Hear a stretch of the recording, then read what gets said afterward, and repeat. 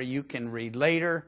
But now we want to turn in our Bibles to Acts chapter 4. We'll be looking at the entire chapter, Acts chapter 4, title of our study, The Test of Persecution.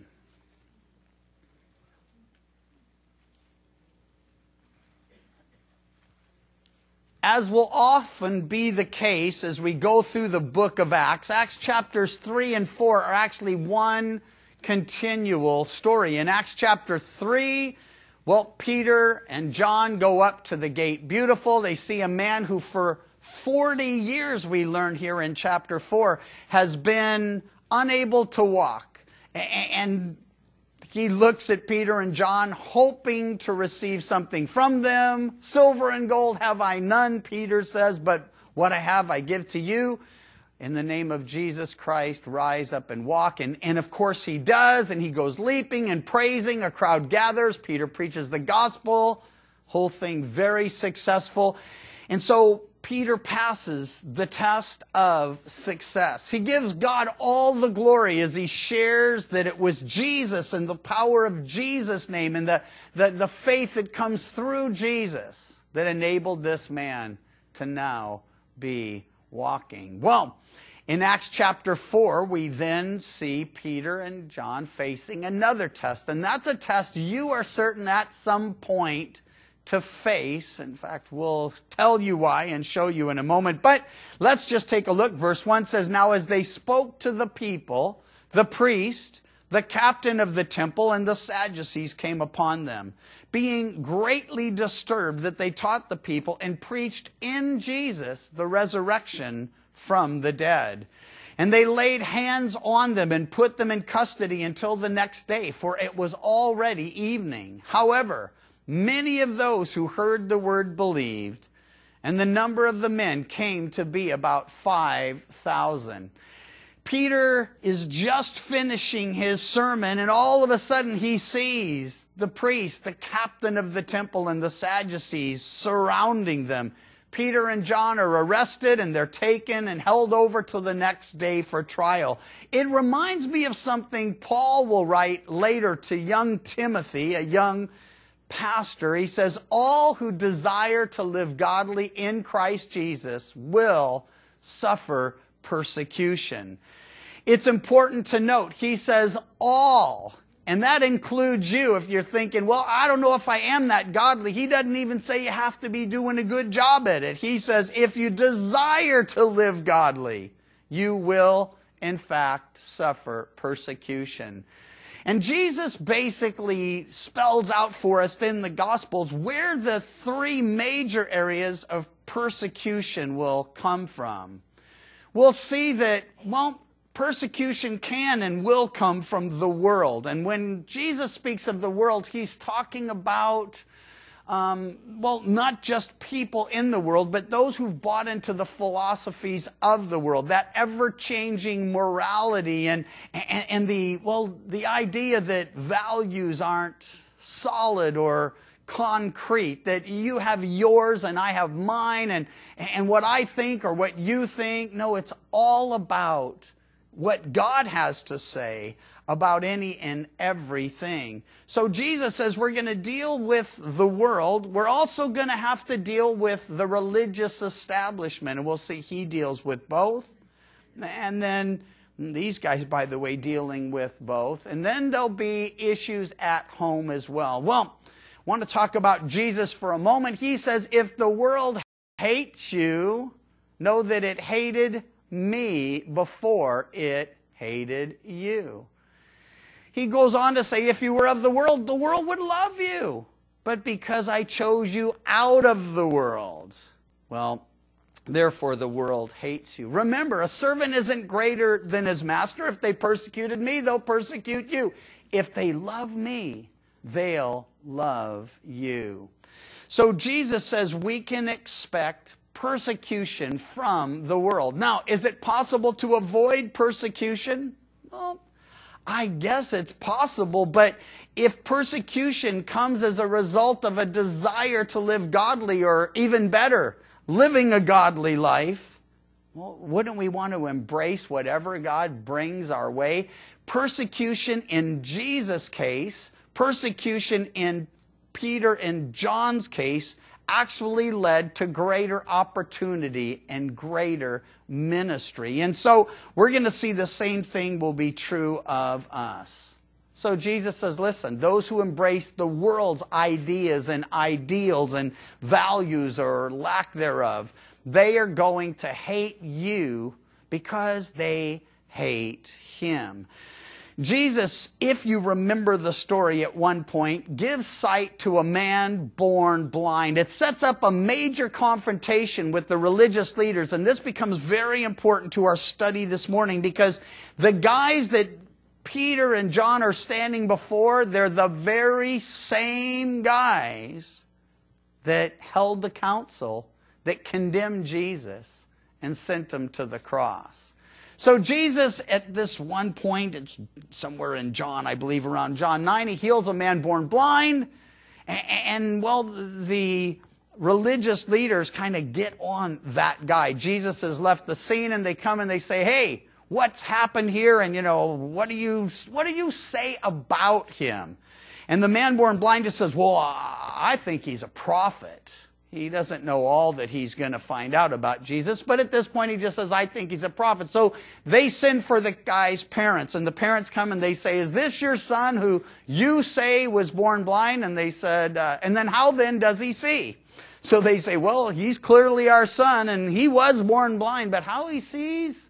Well, he's of age. You just ask him. Why wouldn't they share what he had shared with them? Well, it's very simple. The religious leaders of Jesus' day and of Peter's day had already determined if anyone confessed that Jesus was the Christ, they would be put out of the synagogue. These two, this blind man's parents, they were trying to avoid the religious persecution that was certain to come if they said, well, yeah, he's our son, and by the way, from what I'm hearing, Jesus healed him. Well, in any case, they faced and will face persecution from the world. And will face persecution from those who are religious but don't have an actual relationship with the Lord, who aren't submitted to the foundational truths of God's Word. So when we say right is right and wrong is wrong, that there's black and white, it's concrete, that values are absolute and unchanging.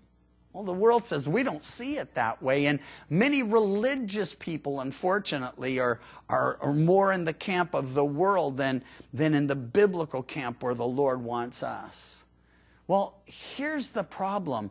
I can armor up against the world, putting on the full armor of God, taking the sword of the Spirit, because I know I'm going to have to battle with the world. And I can armor up with religious people, knowing that we're not all going to see eye to eye, but none of us expect to have to armor up with our family. And Jesus actually says at one point, your enemies will be those of your own household. No, I know not everyone here has found that to be true.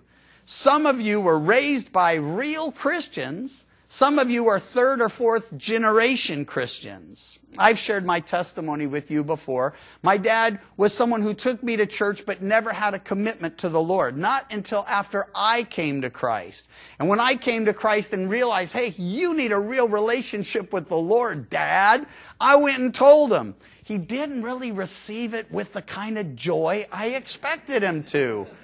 When I told him he needed to repent and be born again, he's like, who are you to be telling me these kinds of things? I'm like, I'm somebody who's just repented and been born again, you see.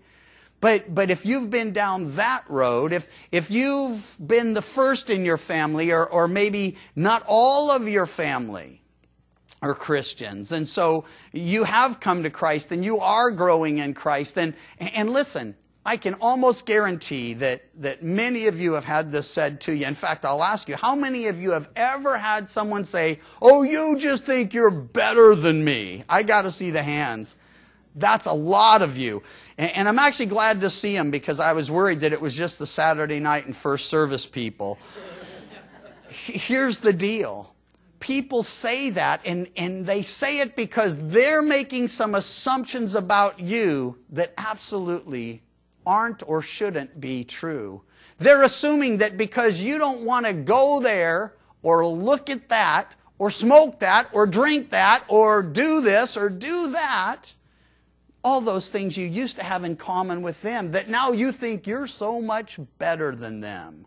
And the reality is, we know we're not better than anybody. If we're saved by grace through faith, that not of ourselves, it's the gift of God.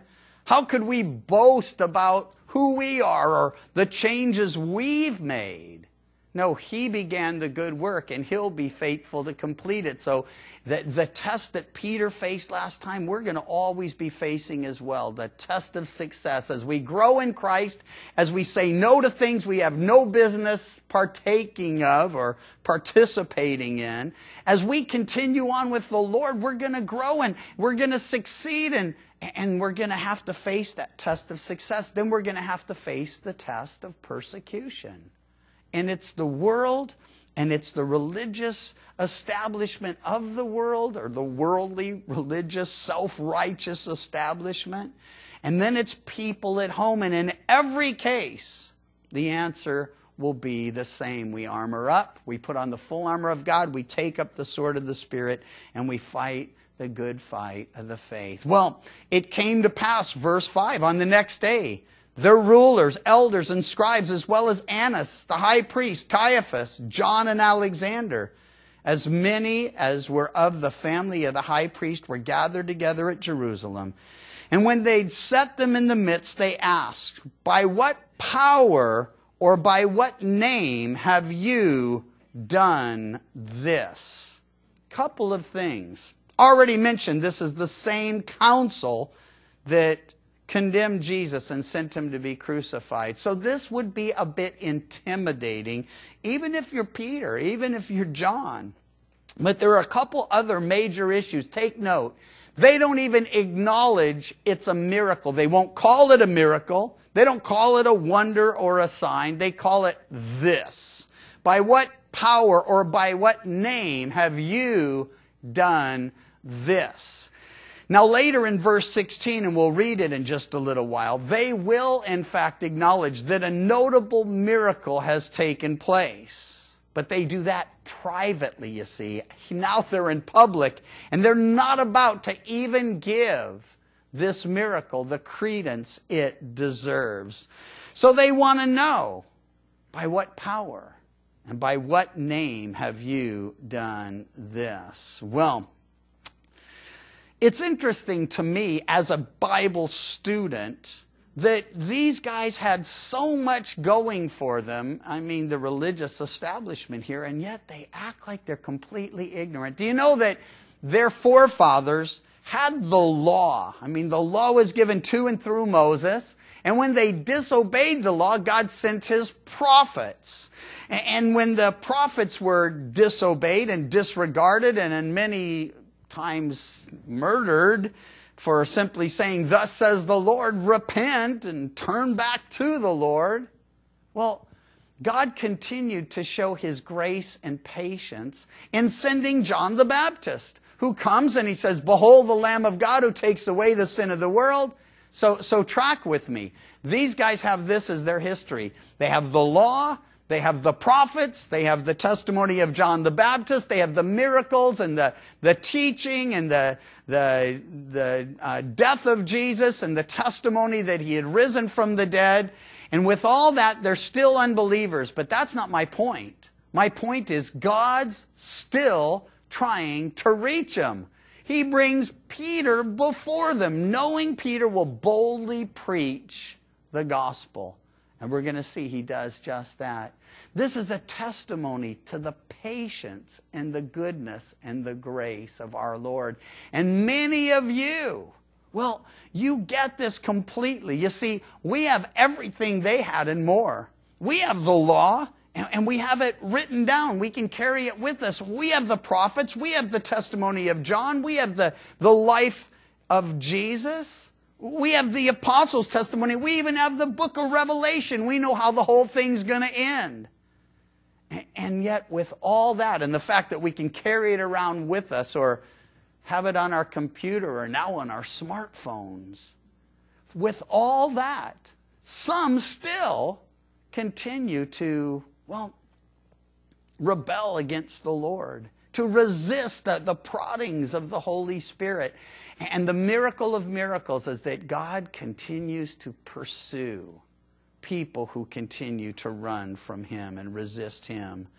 Well, they ask the questions and Peter answers. Verse 8, Peter, filled with the Holy Spirit, said to them, and I can't help but sense some sarcasm in his response. Now, it may not be there. I may be reading it in. I'll admit it to you. I'm a bit sarcastic from time to time. My wife is always reminding me that's not a gift of the Holy Spirit, but it is a gift. And I can't help but see it here. Rulers of the people and elders of Israel, if this day we are judged for a good deed done to a helpless man, you see it? It's like so bizarre that they're even on trial, because what have they done? They've touched somebody who for 40 years couldn't walk. They've raised him up. He's now walking. He won't have to beg anymore. He can work. He can thrive. And then they preach that they did it in Jesus' name, and now they've been arrested, and now they're on trial. And the question is, by what power or what name? Well, he says, if we're this day judged for a good deed done to a helpless man, by what means he's been made well, let it be made known to you all and to all the people of Israel, that by the name of Jesus Christ of Nazareth, whom you crucified, whom God raised from the dead, by him this man stands before you whole. Now, there were a couple things that take place here, and I don't want you to miss it. Peter goes right to the heart of the message. And I want to talk in a moment about evangelism and the importance of it. But I want you to see this because it's so beautifully portrayed in the passage. Peter doesn't know how long he's going to get to talk. And so he's not taking any chances, you see. He's thinking, okay, I'm going to get the gospel into the first paragraph, into my introductory remarks. That way, if they stop me and they beat me or they kill me, which was possible, remember who he's standing before. At least he got to tell them the good news. And don't miss this. He not only shares that Christ died for our sins according to the Scripture, obviously buried, but then risen again the third day. He gives us all that. But he says, not only was he crucified, he says, you crucified him. Wants to make sure that they know, he knows, God's holding them responsible for this great sin. But he says, you crucified him, but God raised him from the dead, and it's by him this man stands before you whole. This is Peter and John, by the way, passing the test of persecution. And years ago, I read an illustration. I think it was C.S. Lewis. If not, well, I just can't remember who. But it basically portrayed persecution as like walking into the wind. The storms that we face in this life, like walking into a gale storm wind or a hurricane type of wind. And basically, it goes like this. You have three possible options. You can lie down, and if you do, the storm will just pass right over you. The only problem with that is you're not going to make any progress. You can turn around, and it will be like you're sailing. I mean, the wind will actually help you move out of the scene. But you absolutely get nowhere in accomplishing what you were placed before that storm for in the first place. And then the other option, you can walk headlong and head up into that storm. It's the most difficult of the choices, but the only one that can lead to fruit. The only one that spells faithfulness. And that's what we see them doing, walking headlong into the storm. It's a glorious picture. Well, Peter at this point continues on. He quotes from Psalm 118. They're well familiar with it. And they called Jesus two things here, the stone and our salvation. This is the stone, he says, which was rejected by you builders, which has become the chief cornerstone. Now they knew the Old Testament called Jesus, called the Messiah, the Savior, the rock, and the rock of our salvation. And they know that the rock followed the children of Israel through the wilderness. And that rock provided water in their times of need.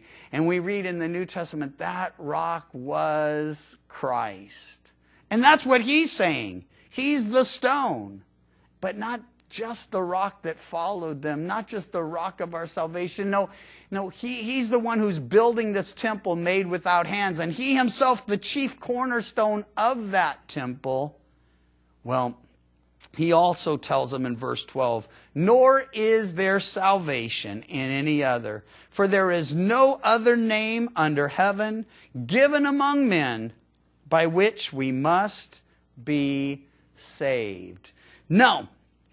If you evangelize, I don't say if you're an evangelist, because I know we're not all evangelists. If you're unfamiliar with the term, it simply means one who preaches or proclaims the good news of the gospel. We preach the good news. Now I say, not that we're all evangelists, because Paul writes to Timothy and says, do the work of an evangelist.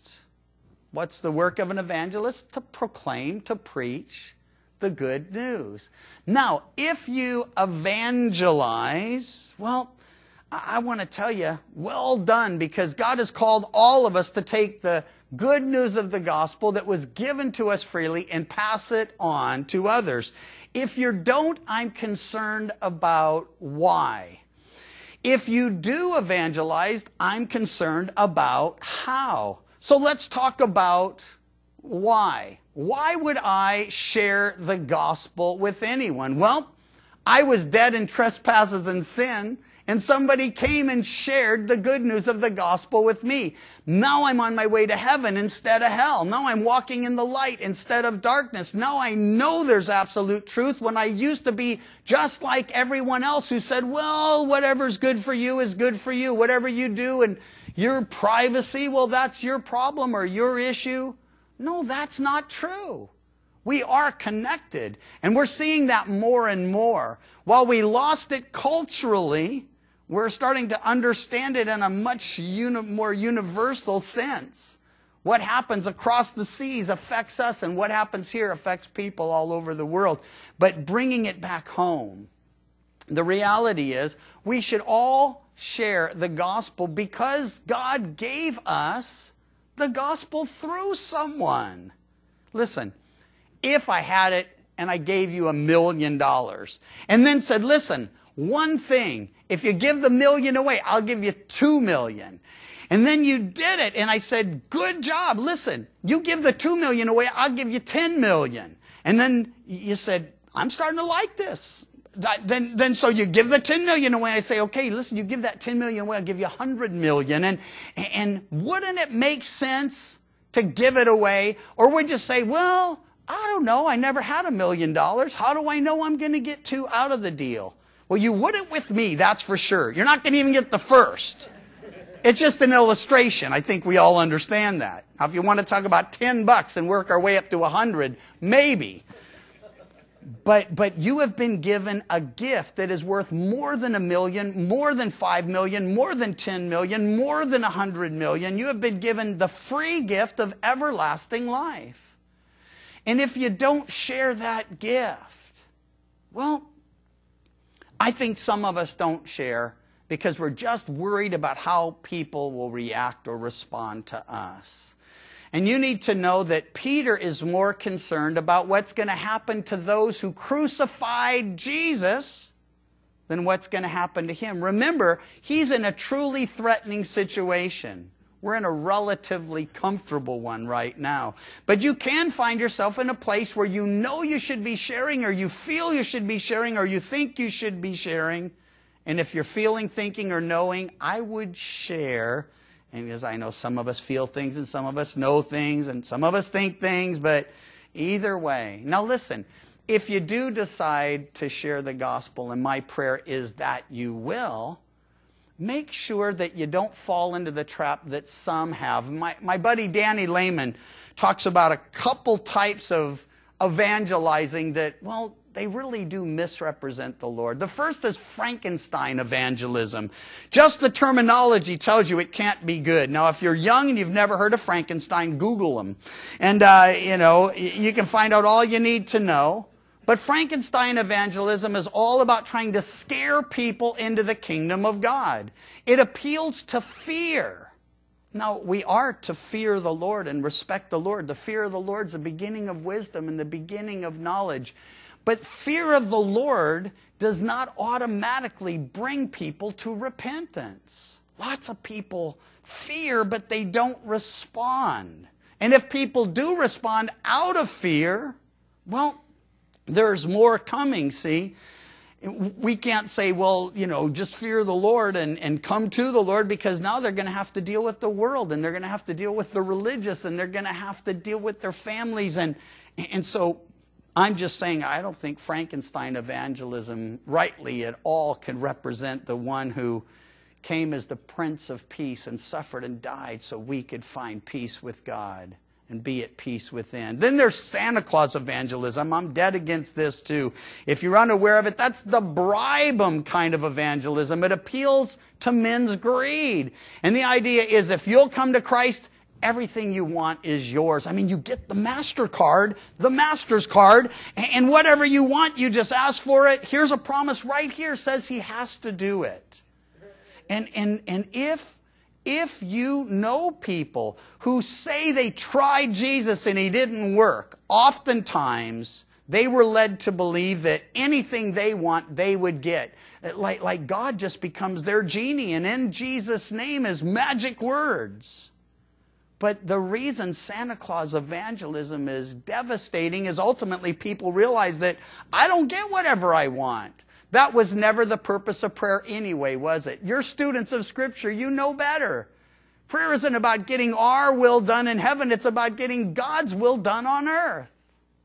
So I do believe, and I practice, friendship evangelism. Here's what you need to know. Many methods, but the message has to be the same. Methodologies can change, but the message has to be the same. There's one gospel, there's one Savior, there's one name given among men whereby we must be saved. Friendship evangelism is a very effective tool for bringing people to Christ and making disciples of them. There is one drawback to it, and that is, well, it takes time. And some of us sometimes think, well, I have all the time in the world. I'll befriend this guy. And by the way, Chico State, people come here from over 100 nations, and they'll be at Chico State this fall. I want to encourage every one of you who can, reach out to an international student. If you want to know how to do it, just go over to the campus and say, hey, how do I get involved with international students? They'll direct you. And then just make an appointment. If they dig coffee, say, hey, let's get together for coffee. If they like tea, well, some people do. We'll talk more about that. But the whole idea is you befriend them and be a real friend to them. And then you want to share your testimony with them. You want to share what Jesus has done for them. But here's the one problem I have, and I'm not saying friendship evangelism at all should be off the table. I know that we don't always have as much time as we think we might. Years ago, and Pam just brought this to my remembrance, it was timely. Years ago, we were doing a home fellowship in Fountain Valley. That's just in the inside of Huntington Beach where we were living, and then prices started going up, and then it was Fountain Valley, then it was Santa Ana, and God used all that to prepare us for Yuba City. But in any case, we were in Fountain Valley, and we were doing a home fellowship. The room we were in was rather large, but it was narrow and super long. So there were a lot of people in the room, and they were all like this. And I was sitting kind of in the middle, so I'd be able to see everybody to the best of my ability. And there was a young gal sitting across from me. She'd come a couple times. I didn't really know her well. There were already about 40 or more people coming to the home fellowship. And so for some reason, in the middle of the teaching, I all of a sudden just felt like I need to ask her if she wants to give her life to the Lord. And so with every eye open and every head up, I just looked at her and I said, do you want to give your life to the Lord right now? And she said, I think I do. And people were first they were kind of like, oh, this is a little weird and embarrassing. And then when she said she wanted to, they're like, wow, that's weird and kind of wonderful. But so I prayed with her and she gave her life to the Lord and we all rejoiced. And then we went back to the Bible study. Now, within a week, this gal had gotten in an accident and died. And so I share this with you, and I'm so grateful that I get to share this story. Because it could have been, I felt this prompting, and I felt like I should ask her, but I didn't want to embarrass her. I didn't want to make other people feel awkward, or what if she didn't respond? So if I hadn't asked the question, oh, does that mean she automatically would have died without Christ? No, I could do what I do and you do, and pray that somebody would have talked to her, that maybe the ambulance driver or the first person on the scene, or maybe someone in the hospital. But see, we never know. And my point is, if I waited and thought, well, I'll just befriend her, and over the weeks and months, she's going to hear it week after week. I gave an invitation when I was very young in the Lord because I saw the value of it. But after that experience, I was fully committed that every time I opened the Word of God or had opportunity, that I was going to proclaim the gospel. And that's the other style here. It's proclamation, evangelization. And that's talking about gathering people together, however you can get them. And then just sharing the good news of the gospel. Now listen, there is a very simple way to do this that's non-threatening, at least to most people. And that is just share your personal testimony. Many of you know my little brother Tony's in London. He's planting a church. He took a team of people with him. And what they've been doing is just befriending people in the area where they're living. They just go to the restaurant and they hang out. They hang out for a half hour. They hang out for an hour. They buy something. And my brother, he's a little strange. Many of you have met him. He'll befriend the people, and then after a time, he'll say, hey, why don't you just sit down here and let me wipe those tables for you, or let me do this for you, or let me do that for you. I've been in restaurants so many times with him. He always does this. Here's something I'd encourage you to do. He always says, when the waiter or waitress comes back, they come and they ask you for your water thing or whatever you're drinking, and then they come back, and he always says the same thing. He says, hey, we're going to pray for our meal here, and is there anything we could pray for you for? And listen, you always get a response to that. I mean, sometimes people are like, just, deer in the headlights eyes, and they're like, pray for me. I mean, right here, right now, I'm waiting on you. But many times that I've been with them, I've noticed that people will just start to share their hearts. And yeah, I just got news that Grandpa's in the hospital, or this is going on, or this issue. And I've met so many people with him and just learned a lot about him in a very short time, just because he's willing to ask, is there something we can pray for you? Well, what he's been doing over there with this team is they go and they just meet people, and as soon as he can, and that's why this reminded me of him, as soon as he has opportunity, not knowing how much time he'll have, he says, hey, do you got a few minutes? I'd like to share my testimony with you. And he wants them to give him permission. Now, some people don't even know what a testimony is, and so they're just curious, and they're like, well, sure, and then they hear it, and you're back to the deer in the headlights, But the deal is, and London's a mess. I've shared with some of you, my brother found this big, beautiful, glorious, ornate church, and it's empty. No one's meeting in it, so he went to find out, how do we rent it? And they said, to do what? And he said, to hold church, and they said, oh, no, it's against the law to have religious services in that church.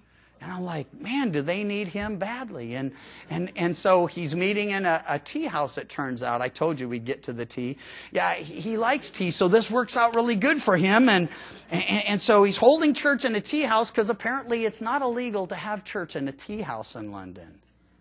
But what he's been doing is sharing his testimony, and every time people come, he shares the gospel. And that's why you always hear me and every person who gets up here for me open the Word of God, and then at the end say, is there anyone who wants to surrender your life to Jesus? Is there anyone who's been convicted of your sin and wants to say, Jesus, come into my life, be my life, my Lord and Savior?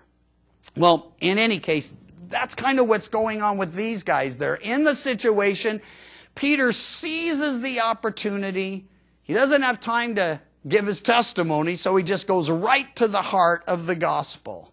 Now take note in verse 13. When they saw the boldness of Peter and John and perceived they were uneducated and untrained men, they marveled, and they realized that they had been with Jesus. Those words, uneducated and untrained, can be translated unlettered and illiterate.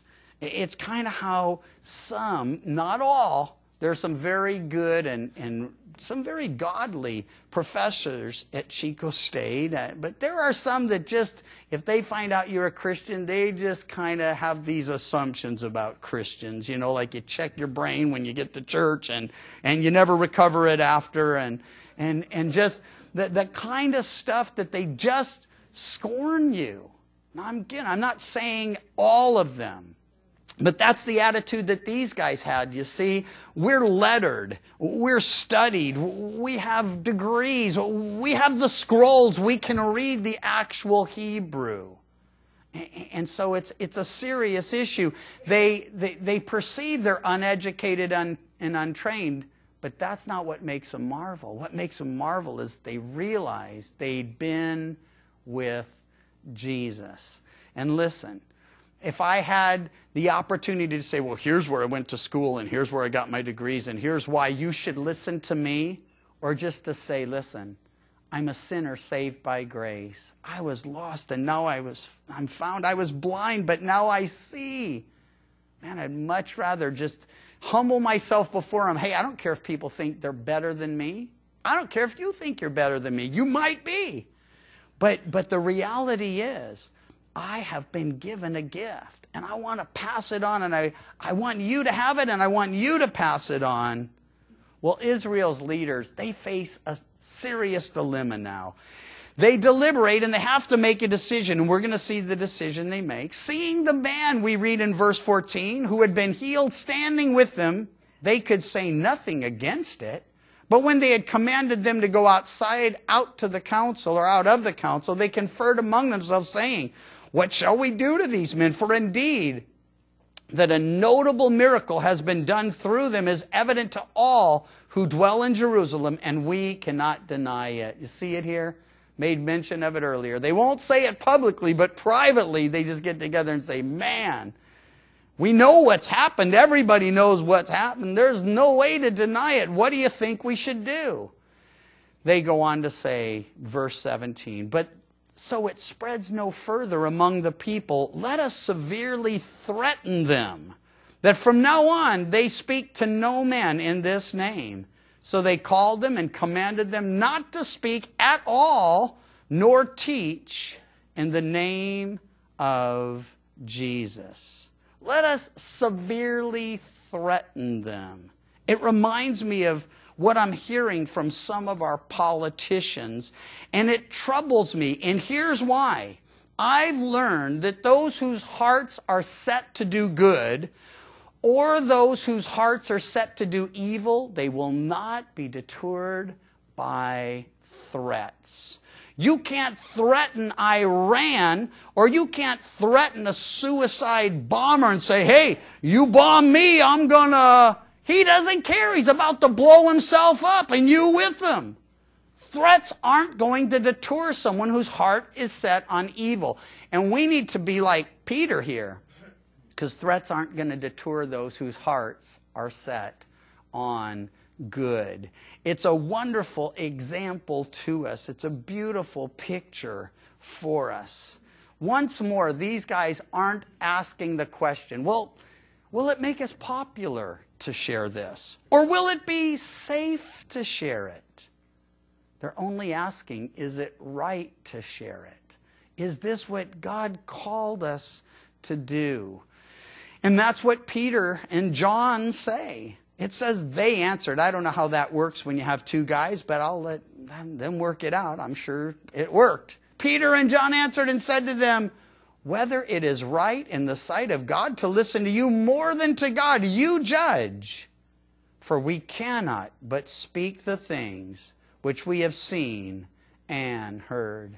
Now note, they're not in rebellion here. They are showing great respect, and they're walking in obedience to the one who saved them at the very same time. It's important that we see this lesson as well, that we take this home and chew on it. We're living in a season of great, anxiety among many people. And there is civil unrest and the potential for serious civil disobedience. And I want you to know the Scripture is very clear on this point. We're to be subject to all those who are in authority over us, because all authority comes from God. It's so important that we don't rebel against authority, that we're not called rebels. Well, they could call us that, but just make sure it's not true. Well, here's the deal.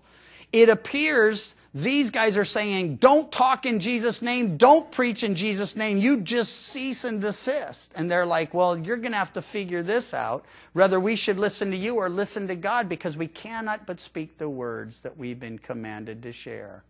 Is that rebellion? Not at all. Because here's the issue. It's not that there are loopholes. There aren't any. Some of you will remember W.C. Fields. Someone saw him reading a Bible one day. The story goes, and said, hey, W.C., what are you doing? You don't look like, I never considered you a Bible reading guy. He goes, I'm looking for loopholes. The deal is there are no loopholes, but there are exceptions. And here's the only exception to absolute submission to all who are in authority over us. When the commands of men contradict the commands of God, then like Peter, like John, we got to go with God. We got to say, listen, it doesn't matter what the culture says. It doesn't matter what the Congress says. It doesn't matter what the community says. God is always saying the same thing. Have you noticed that? Community standards, cultural standards are always shifting, but the word is always the same. That's why I trust it. I can't trust a community that says one thing 10 years ago and another thing now. So I trust Him.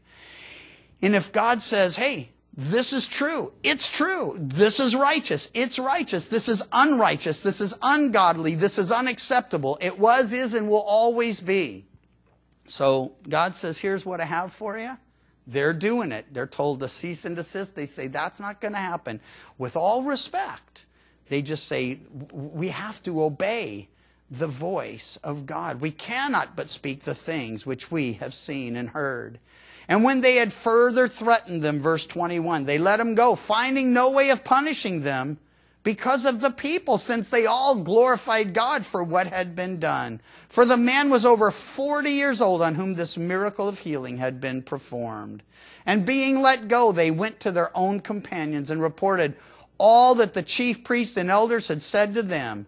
So when they had heard that, they raised their voice to God with one accord and said, Lord, you are God, who made heaven and the earth and the sea and all that is in them, who by the mouth of your servant David have said, why did the nations rage and the people plot a vain thing?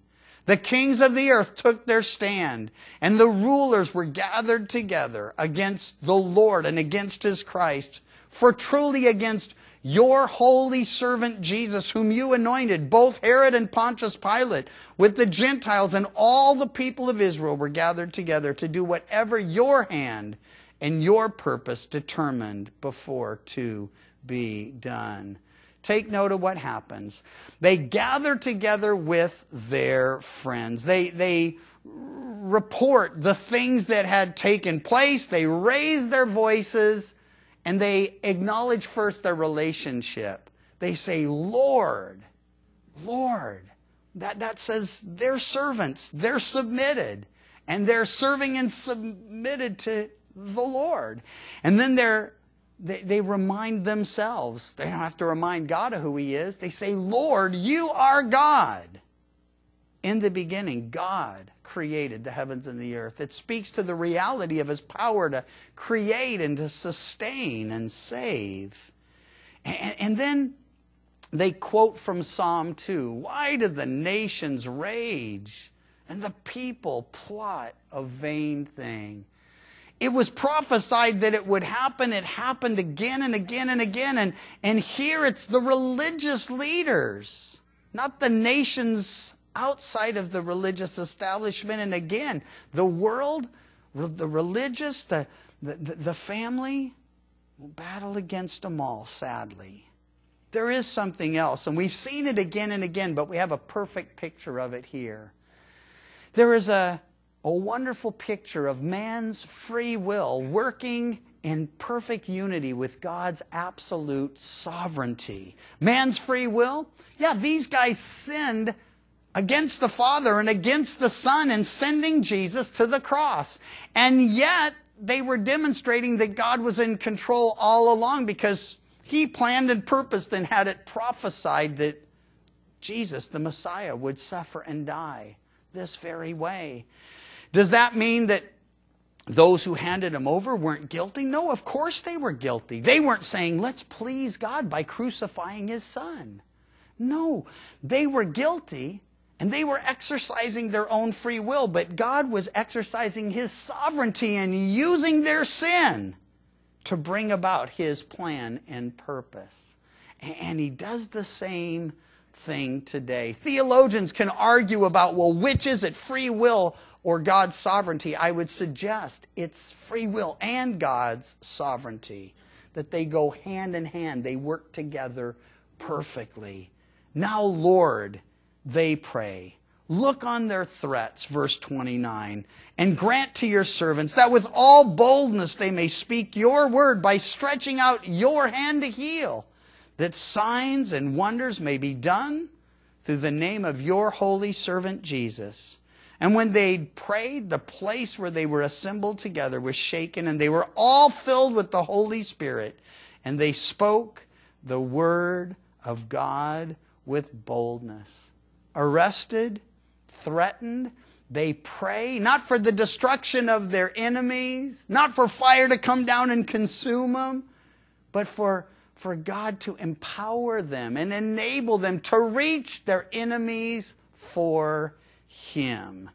Lord, empower us. Confirm your word with signs and wonders.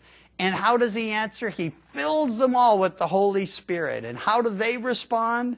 They spoke the word of God with boldness. My prayer for each and every one of you is that the very same thing will take place. As we pray, Lord, fill us today to overflowing. Let your goodness spill out and over us, and let your mercy and your kindness and your truth and our testimony of all those things, Lord, give us opportunity to share you today and this week with people who desperately need to know what we know, who need the gift we've been given, this gift of life, life eternal, life abundant. Lord, thank you for this congregation that loves you and loves your word. And Lord, we do love the lost, and for many different reasons, we find a way to avoid sharing with them. And Lord, we know someday they'll stand before you in judgment. And Lord, if it's wrong to use fear or threats or bribes to bring people to you, it certainly would be wrong to use fear or threats or bribes to get people to share you. Lord, just because you've been so good to us and because you've given us more than we could ever need or contain, would you overflow our lives today? And Lord, if there'd be even one person here who's never said, Jesus, I confess I'm a guilty sinner, and I repent of my sin. I turn from trusting in what I'm doing or what I've done or trying to be a good person, or I just trust in what Jesus has done for me. I hear it. He suffered and died for my sin. He was buried and rose again. He gave His life, so I'll give mine. He suffered and died, so I'll live for you.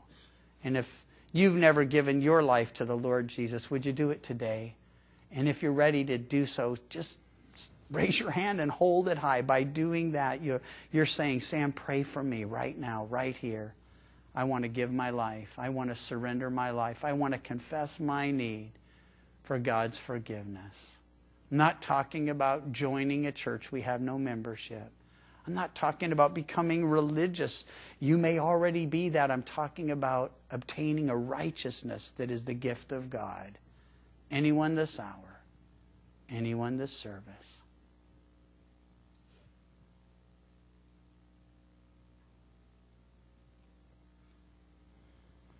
Lord, we look for hands, but you see our hearts. You know us perfectly. You know what keeps and what motivates us. And I pray you'd have your way in every heart here today, in every mind. If there are questions, I pray, Lord, they'll be answered. If there's a need for an example, let us be that example. And Lord, give us opportunity and bring to our remembrance how good you've been to us, that we could pass it on. Freely we've received, freely we'll give. In Jesus' name, amen.